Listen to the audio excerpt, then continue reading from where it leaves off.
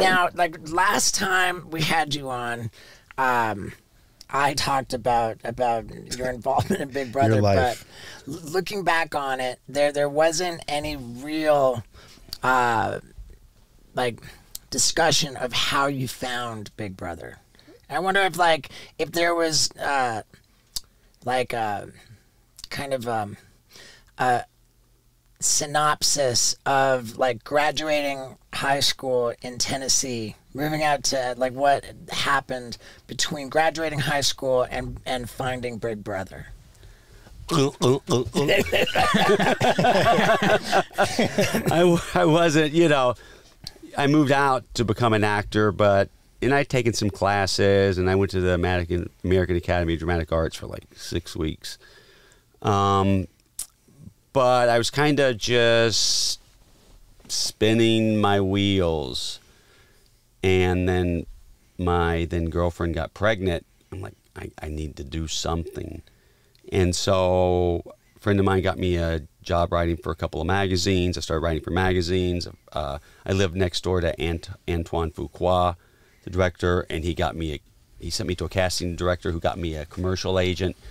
So I had all these sticks in the fire, and one day I show up on the set of Spike Jonze was helping Jake Fogelnest. I guess he was co-directing a video with Jake Fogelnest for Wax. And I remember it's unfortunate, but it was on the day the Oklahoma City bombing happened, because that was people told me on set. And Jeff, that's the first time I met Jeff. He was in the video. And Jeff Tremaine. Yeah. Yeah. And I told him I wrote. He's like, oh, you got to come by and check out the magazine. And I didn't even get to be in the video. I had to go to wait on tables, you know? So I was like, oh. And then I don't know how much time passed before I went down to down south to see Jeff was World Industries. Okay. It wasn't even at Flint yet. Right. And I walked around. He gave me a tour. And I think it was a little bit over a year or so, or maybe longer, before I got the idea. Maybe a couple years before I got the idea to do the self-defense equipment. He was the only magazine that would support me and helping me buy the stun gun, taser gun, and because I had no money, I blew all the money I had.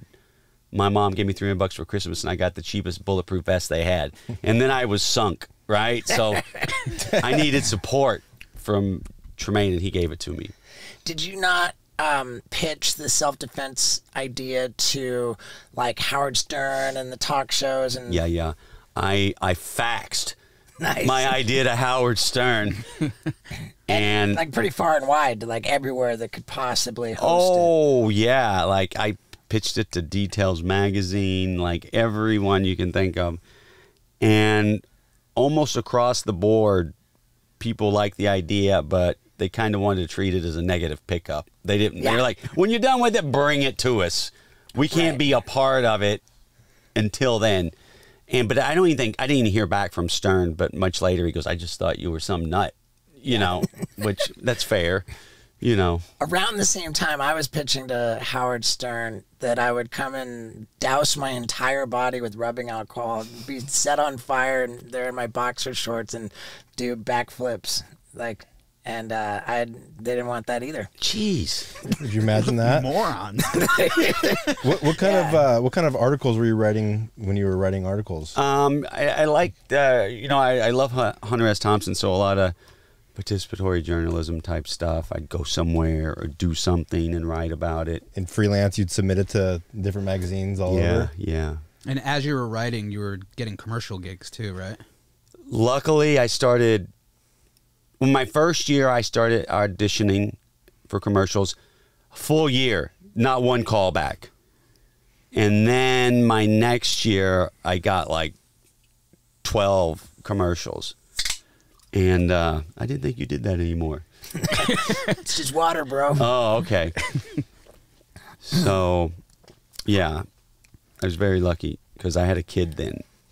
And that's how you met Preston? You guys were because Because we were talking about, some of the worst jobs that, people had. Preston, I think, had some of the worst jobs. One of his jobs, he worked at a waste disposal place, and there was a screen that caught all the condoms and tampons and everything, and he had to squeegee that screen. That was his job. Oh my I'm like, God. you win, Preston. Did you not meet Preston on a commercial audition? It wasn't. It was the No, I met Preston through friends. I think through Beautiful Jason. Oh yeah. And through that group is how I first met Preston. But when we were getting the show for Jackass, he was also, my then wife had a jewelry line, and we need people to like make the jewelry and bag it and tag it. And Preston was sitting on the couch bagging and tagging the jewelry along with myself and whoever else we could find. Nice. I'm like, hey, you want to be on a show? He's like, sure. What came first, Jackass or the offer to do stunts on Saturday Night Live? Jackass came first, and right as we were getting ready to go make the pilot, because the deal took over a year for the deal to get done. For Jackass? Yeah. What made it so slow? I don't know. You have to talk to the lawyers, The but it took insurance forever. that they're going to have the... Yeah. So, but at the 11th hour, I got the offer from Saturday Night Live, and I went to the Beverly Hills Hotel and met Lorne Michaels in the Polo Lounge, which incidentally is where Fear and Loathing in Las Vegas started out, Hunter S. Thompson's novel. So I don't know, it was another connection to Hunter. And God, it was I was going to get 5 minutes on the show to do like a stunt or a prank every week.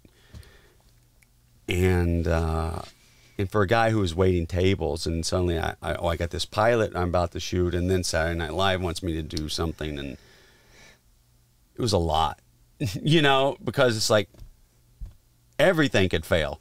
I could make the wrong decision, but I just thought, God, I'm just going to bet on myself and my friends, because on SNL, I would have been lucky to be on SNL, but I wouldn't have any control, Right. And, like Jackass is big on tone, and if I'm not controlling the tone along with, Jeff and Spike, I don't know. I just bet on myself, and it could have been a big failure. I know we tried our best, but it succeeded. Yeah.